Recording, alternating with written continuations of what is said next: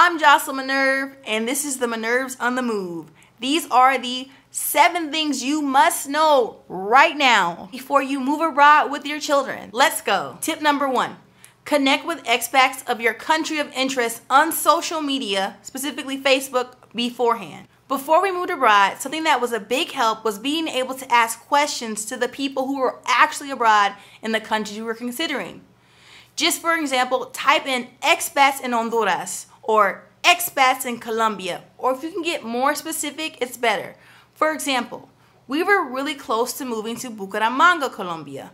I love the city, it's very modern, I love Colombian culture, I love Colombian food, but then I found a group called Bucaramanga Expats in Colombia. Now in that group, I asked, what would the Black experience be like living there? And if any people of color could give insight. Come to find out, majority of the people were like, there are no Black people here. I have never seen a Black person in Bucaramanga before. You and your children will probably be the only ones. Now, if I had just put in expats in Colombia, there's so many people of color in Colombia. Locals, foreigners alike. So it's really important, if you can be specific, do that. Tip number 2, no matter the age, make the kids a part of the process. It was such an easy transition for my kids because every step of the way, they were with us. I remember watching YouTube videos of life in Colombia, drone videos of San Pedro Sula in Honduras, day in the life of in Mexico City, because we hadn't narrowed a place, but they were there every step of the way. We just knew we were going somewhere. It was probably Spanish speaking, and it made the kids excited. Little kids pulling out a globe, seeing how far it will be. You can pull out a clock and play games of what time we think it is in whatever country. You can start talking about how fun it will be when friends and family are come visit. Just start speaking life into your kids about where and what life could be like. Tip number 3, ask the right questions about the school they will be attending. Now, I'm a school teacher. I have over 10 years of experience. I've taught in private schools, public school, Common Core, charter schools, international schools, and I still made a lot of assumptions. One of the biggest things I assumed was Honduras. I'm going to be teaching at a bilingual school. The kids are going to a bilingual school. They're going to pick up so much Spanish. No.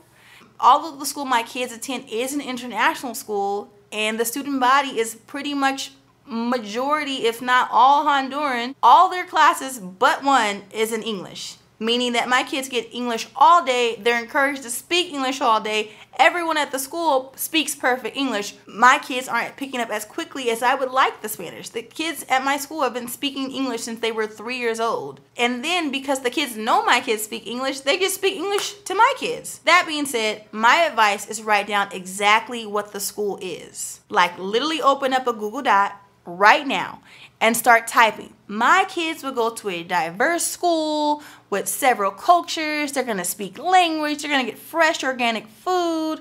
And then they're going to join the school's baseball team. Because you don't know this, and it will really help you develop some questions of how much of the language is spoken? What sports do they offer? What are the requirements? Are they really going to 3rd grade? Or is the age requirement different? I say this because I've heard of someone whose kid had to redo 2nd grade because it was different in the country that they were going to. So ask the right questions. Tip number 4, bring your kids toys and bedding. Now this is controversial and most people will say you don't need half the stuff you bring, and they're 100% right. Everything we brought, we didn't need. I just paid a whole bunch of money in extra bag fees. But bring your kids toys and bedding. I actually got this advice from my coworker when I was working at an international school in the States. She had just moved from Chile. Bringing her kids in toys and bedding when they got to their new home, it was kind of like, oh, I know where my room is. I feel comfortable here. I'm settled in. These are my toys. This is my room. I'm able to identify this and make a connection with it right away. Now, I took her advice. My youngest son, who is 3, has a doll named Shark Rocky. And he wasn't even attached to it that much when we were in the States. It was just a cheap little doll that I bought at the dollar store. But here, it became his everything. When he wakes up, where's my Shark Rocky? When he goes to sleep, where's Shark Rocky? He's obsessed with Shark Rocky. So bring those toys and bring the bedding. Tip number 5, don't connect with anybody that is anti-living abroad.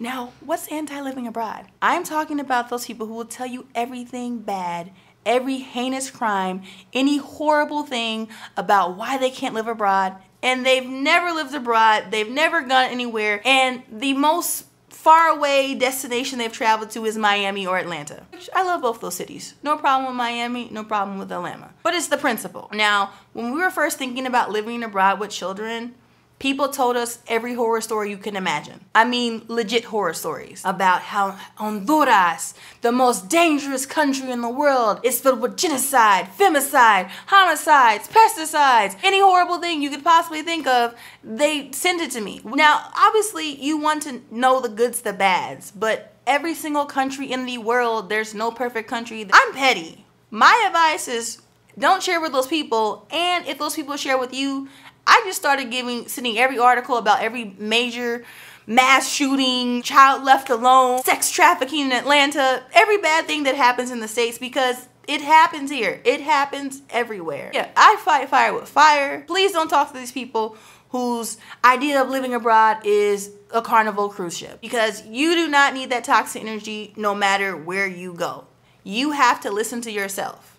Listen to yourself first. Tip number 6. Kids are flexible, so go sooner rather than later. But still go even if it's later. Now, my biggest fear moving abroad, it had nothing to do with me. It was all about the kids. Wonder if the kids don't like it. Wonder if they don't fit in. Wonder if they don't have a horrible time. Maybe I need to wait until they're older, or maybe my oldest is too old. My advice is go. You are not a tree. Your kids are not trees. You will not grow roots and be unable to move. Worst case scenario, if you absolutely hate it for whatever reason, you can literally go back right now to the life that you're living right now. Especially if you're a teacher like us, there's a shortage of teachers. You can go anywhere. Honestly, it's rare that I've heard of any child, no matter what age, of having that hard of a time.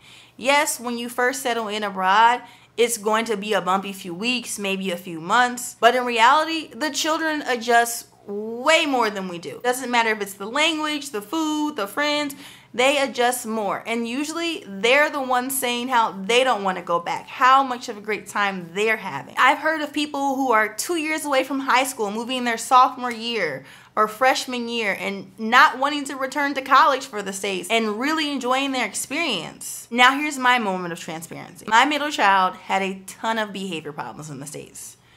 She's been kicked out of everything. She's been kicked out of her school. She was kicked out of baseball. She was kicked out of dance. She is a firecracker. And she was having a really hard time just in activities in the States. And she also struggles with epilepsy. All this behavior problems is linked to her medication.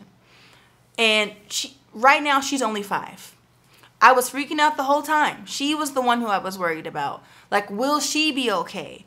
Is she gonna flourish? Will she make friends? Is she gonna get kicked out? I'm gonna move all the way across country. Please don't let her get kicked out of school. And guess what? They all flourish, especially her. My middle child has grown in leaps and bounds with the way she communicates, how she's able to regulate her emotions. She loves her teachers. She's made so many friends. And I was stressed out. I realized that the root of it was me. The stress that I had in the States was seeping onto my daughter, and the work-life balance of the States.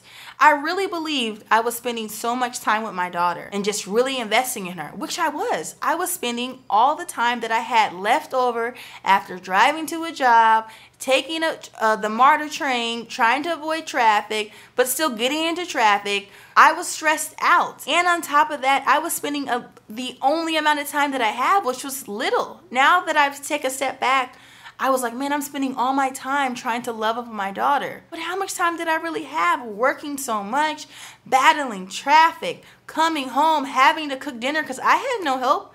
There was no maid or no nanny or chef like I have here. And so I really wasn't spending that much time with her.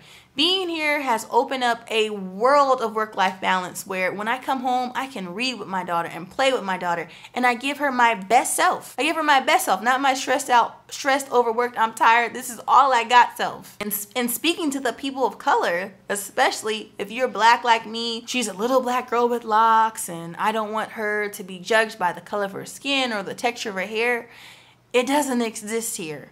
And I'm not saying racism doesn't exist, but the racism in the States and how the stress that it brings to us as brown people, as black people, as people of color, as immigrants, it's not to that level at all here. Tip number 7, keep your house, don't sell your home. Now, this is very controversial. We do own a home still back in the States, and it's nothing like this home here. But a lot of people you see in articles, you know, they sell their home and everything they own and move abroad. That was too much of a liability and risk for me to get over here, sell my home in Atlanta, and then 3 years later, when everything's triple, can't even buy, and, you know, interest rates are through the roof. So what I did was we rented our home to someone who also Airbnbs it. It's the best of both worlds. She rents it and technically takes the risk because she has to have renter's insurance. If anything breaks, she has to make sure that she replaces it or it comes out of her deposit. So I'm renting to her and she's Airbnbing it. Why that benefits me and my children is when we go home, we have a place to stay.